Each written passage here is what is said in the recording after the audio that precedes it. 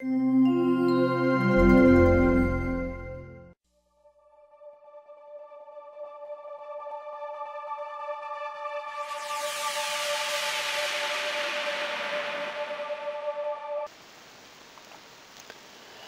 filling up with the Word takes a lifetime.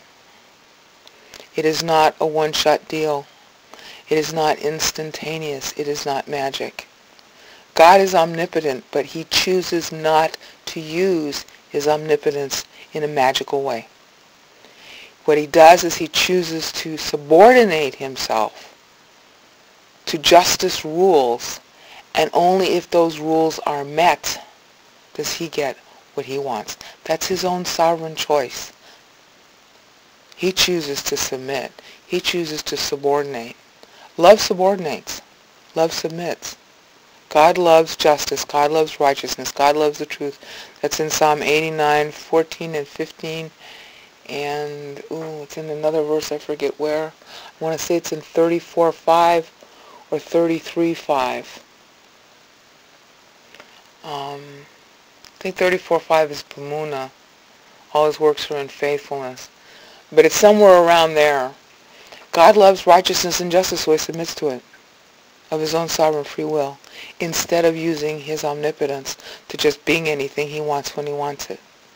That's the hardest thing to understand about God, because we wouldn't do that. If we had the power to get something we wanted, we go get it, and we think that was right. God doesn't think that way. Okay, so you won't think that way either as you fill up with the Word. It takes a lifetime. Now, notice that there are these little arrows in the middle of the chart that are pointing in two directions, up above and down below. That's to indicate that everything is working on everything else. In other words, the 5 verbs are working on the stages of spiritual maturation, but the stages of spiritual maturation in turn feed back to the 5 verbs and give them extra oomph each time.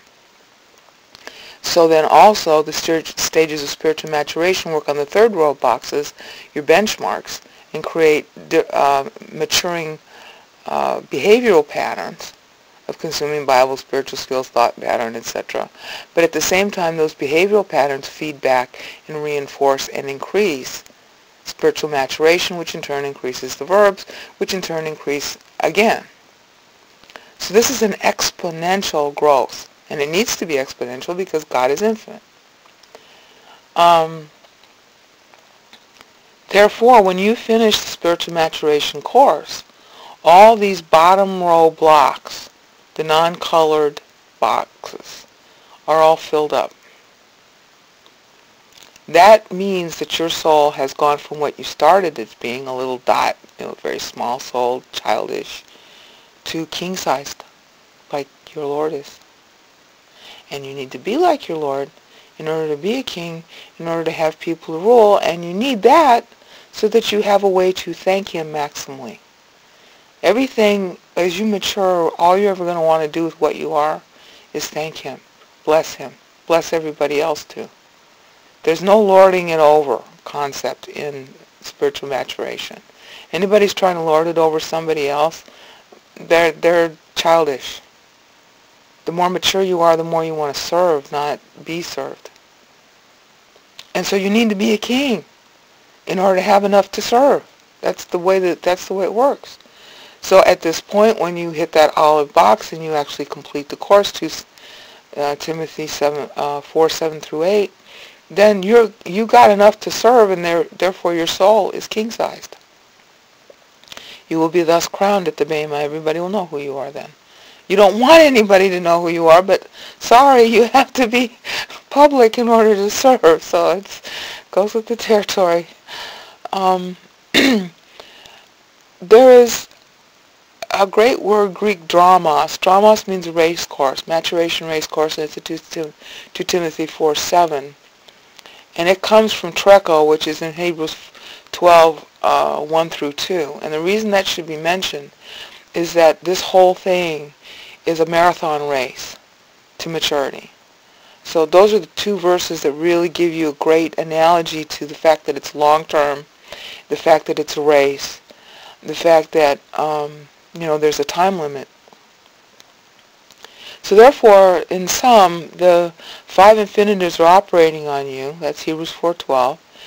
As you use the 10 problem-solving devices, which again, your pastor will have his own way of classifying them, but he'll be saying the same things. The results are going to slot into the latter 2 rows of boxes. And at the charts for each stage, as you're going to see in subsequent videos, help you diagnose the progress. And as said before, these 10 problem-solving devices are actually spiritual skills. They're thinking skills that you engage in, whether you have problems or not. I mean, you're thinking Bible just because you want to know. It doesn't mean that you have to have a problem in order to think Bible. So you're thinking and thinking and thinking spiritually. And as you age, you're going to do it more and more and more. Okay, again, you're moving from left to right spiritually as you age. So you can gauge where you are that way.